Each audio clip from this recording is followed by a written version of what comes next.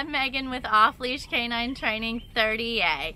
Joining us for our 2-week board and train program is 2-year-old Maui. She's a mini golden doodle, and 1.5-year-old Kona, who is a mini Labradoodle. They come from the same family, and their owners dream of bringing them out in public more. But these little girls feed off of each other's bad habits too much for them to enjoy that.